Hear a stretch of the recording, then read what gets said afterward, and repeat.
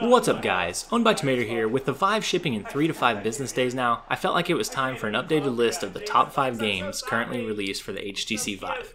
Now, keep in mind, these are my own personal opinions. You guys may have your own thoughts and opinions, but these are the ones that I keep going back to, that I keep wanting to play. I've bought and played a lot of the Vive games released so far. These are the ones that I have had the most fun with. So starting at number 5, we have Battledome. Battledome is priced at $14.99 on the Steam store. Battledome is a fun first-person shooter game that has been recently released for the Vive. I was hesitant to try it at first because of the graphics. They looked, well, to be honest, pretty poor. But like Minecraft, you shouldn't judge a game by its graphics alone. After seeing all the hype that this game generated, I decided to give it a try. Before I knew it, 2 hours had gone by and I was ducking, leaning, teleporting, cussing up a storm trying to kill the other team. This game offers an experience that hasn't been seen in a lot of VR games released thus far. A solid multiplayer experience. It takes the basics of all classic first-person shooters and translates the game modes into a fun and entertaining game. You can hop in and play one game or get fully engrossed and end up spending 3 to 4 hours playing all the different game modes before you realize how long you've been in there. There are plenty of different game modes, guns, weapons for you to try out to keep you entertained for quite a while, especially for $14.99, you're gonna get your money's worth. Coming in at number 4, we have Hover Junkers. Hover Junkers is priced at $34.99 on the Steam store, being one of the highest priced Vive games released so far. Hover Junkers graphics are very solid compared to the rest of the VR games released so far, and it offers a first-person shooter experience that is very hard to match, and as so it is priced as such. I feel like after the recent update, the $34.99 price tag is not too far out of question. Hover Junkers before the recent update was a solid game, but one that I stayed away from because I'd go in and just get absolutely demolished. I had no way of practicing my aim before heading into PvP, and because of that I got destroyed by people who had played for a while already. But now with the addition of BuzzBot battles, where you can play solo or with friends to fight waves of bots that spawn, it offers a solid way to practice up on your aim before heading into the arena. With a unique gun switch mechanism, very unique reload system, ducking, dodging mechanics, this game will have you sweating and working without even realizing. Coming in at number 3 on my list, I have Pool Nation VR. Pool Nation VR is priced at $19.99 on the Steam store. Pool Nation is the one game on my list that is not focused around guns or projectiles in some way, shape, or form. Unless that is, if you count the darts or the cue ball. Pool Nation is a very fun and relaxing game where you can jump in and get fully immersed in the bar scene around you. The environment can for the most part all be interacted with, and the matchmaking system is very fun to play with friends or strangers. If you're looking for a game to help relax and unwind at the end of the day, this game would be it.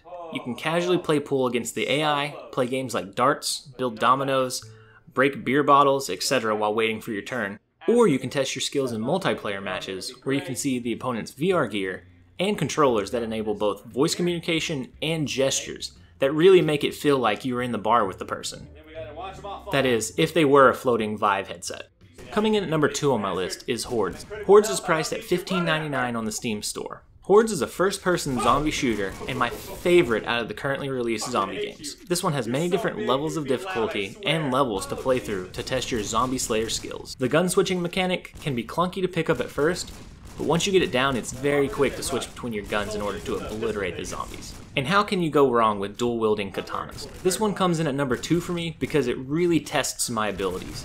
I wasn't able to go in and jump straight to the hardest level and beat it. I am slowly progressing through the difficulty levels as I get more accurate and comfortable with switching guns in certain situations. The sound and lighting is eerie and builds suspense, and the giant zombies seem to pop up out of nowhere and will be right in your face as soon as you turn around. This game does a good job of really keeping you on your toes and concentrating on fending off the waves of zombies as you progress through the level. And finally, coming in at number 1 on my list is Hollow Point. Now, Hollow Point is listed at $14.99 on the Steam store. Hollow Point comes in at number 1 for me because this game is the game that I keep coming back to no matter what. The premise is very simple. It's a wave-style shooter. You have a bow, and you shoot blocks that spawn before they explode. As you shoot the blocks, they will return a shot as they explode that you have to dodge or shoot. The way the waves ramp up in difficulty is what makes this game feel satisfying and enjoyable. There are currently 2 bosses to face, and as the waves progress, you get a mix between both cubes and warriors coming at you from all angles. This game leaves me completely out of breath and feeling like I really had to work to get to whatever wave it was that I got to. For me, it is the perfect example of room scale VR. It makes you concentrate on many different reflexes in order to do well, and has you moving around the room working to stay alive. There's something so addicting about this that I can't quite put into words. Being able to move, duck, dodge, run around, it just makes you feel amazing. It makes you feel like you're actually accomplishing something. So there it is, guys. That's my top 5 list. There are many other good games out there for the VR so far, but these are the top 5, as I said, that I keep coming back to, that I keep having the most fun consistently with. If you have a different opinion, go ahead and post it in the comments below. Let me know what your scale is, what games you think are top 5 currently right now. Be sure to subscribe to my channel for top 5 lists of the Vive games released each month and Let's Play of games as they are being released. Thank you guys for watching. I hope you enjoyed this. This has been owned by Tomater. Later, guys.